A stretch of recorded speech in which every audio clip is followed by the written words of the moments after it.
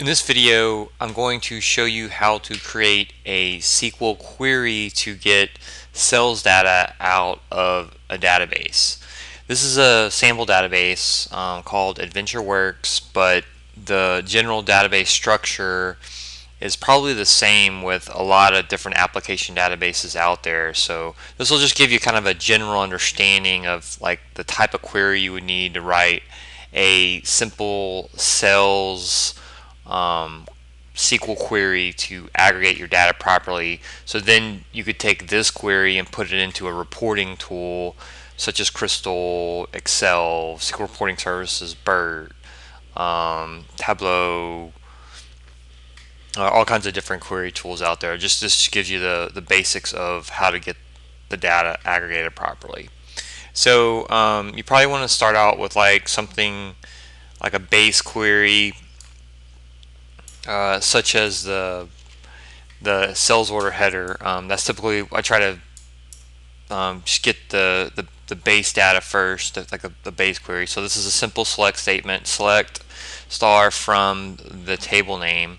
So now we're going to add individual tables in there to this to get the data, because obviously this is just data from one table, so we need to join or link other tables in here to pull in the data, because this just has the sales information, the subtotal here, but it doesn't have like our customer or the region.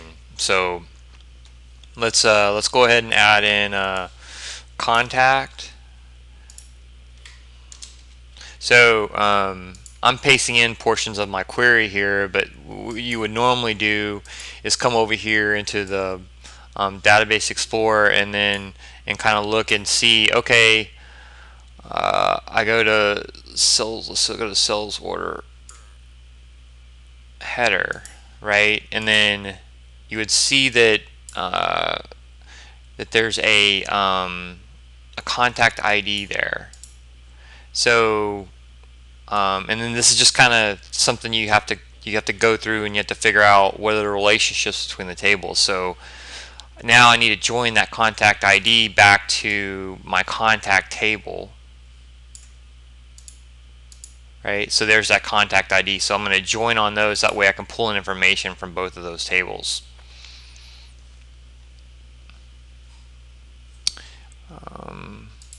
So now, so I didn't alias this, right? That's why it's giving me this little red line under there. So I'm aliasing the table with the letters SH, contact with the letter C. Okay, so now we need to join to our individual table to get to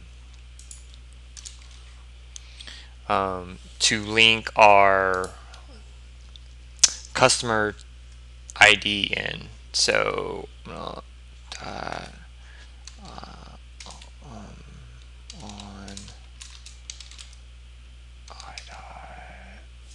customer ID equals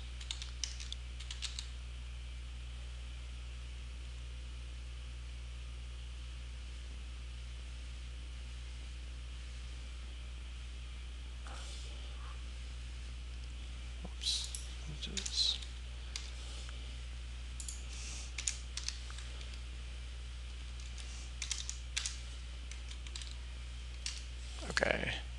So let's just run that, make sure it still runs. Okay, so now we'll add in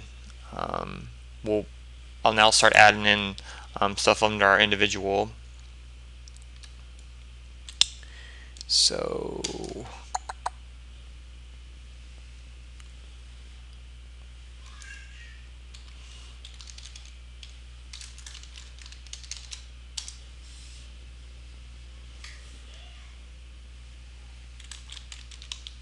now we need to link our individual table back to our address.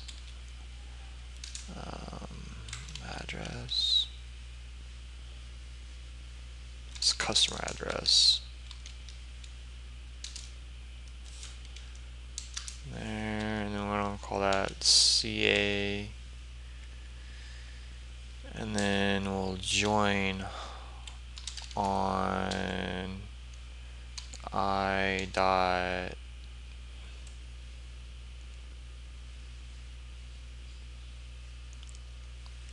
customer ID equals CA dot customer ID. So that links back our address to our customer. And now we're going to join on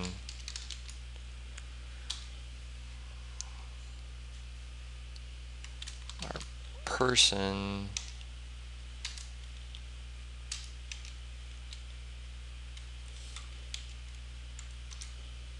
address AD to get our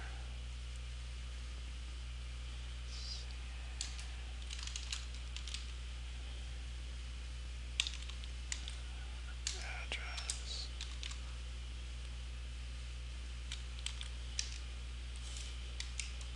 Okay, so what do we got so far? I'm just gonna run this. Okay, so we want to start putting in our individual names from what we have here so far. We probably go back in and add some more joins in, but let's see what we have. So we have our contact, right? So we want to add our contact last name, and let's do the contact first name, and then we want to get our sales information. So that's our subtotal from our sales header table, and then let's get the order date. Right? Okay, so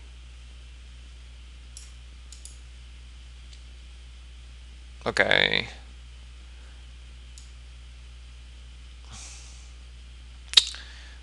Let's see. Okay, so now this is we have our name and our total and the date it was ordered, but it'd be nice to have like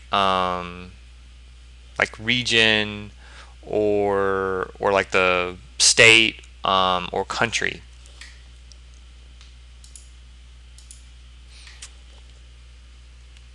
So let's add our state to the address.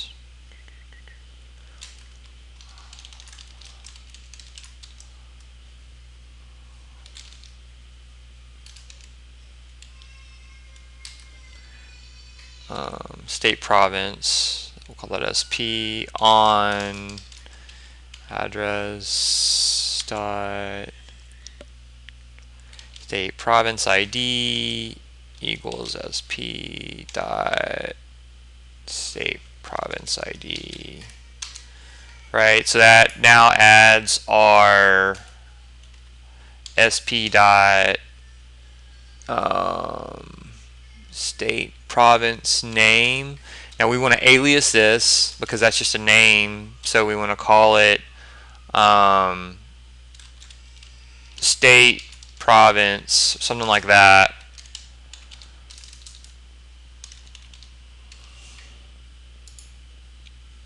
Okay, let's run that, see what that looks like. Great, so now we have our state, our name, our subtotal. And so now one last thing, it would be nice to really have our the country in there. So let's join on that.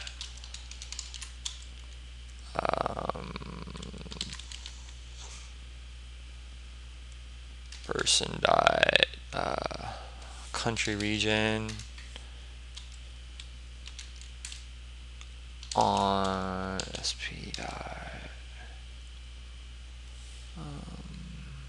country region code equals country region code. Okay, so now that should give us our actual country. So we're gonna come up here and we want to get the name, and again we want to alias that.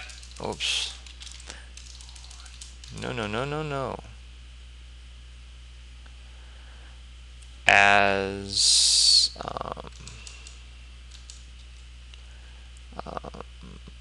let's call that country. My autocomplete's taking over. Okay, so let's try that now. Great, so now this gives us our country, our state, our province, our last name, first name, sales, and order date. So now we can take this and put this into a reporting tool that will aggregate this by year. We can filter, create parameters on country and state, drill in, drill out to the details of the name of the actual data. But this gives us our base query so that we can now use this in a reporting tool.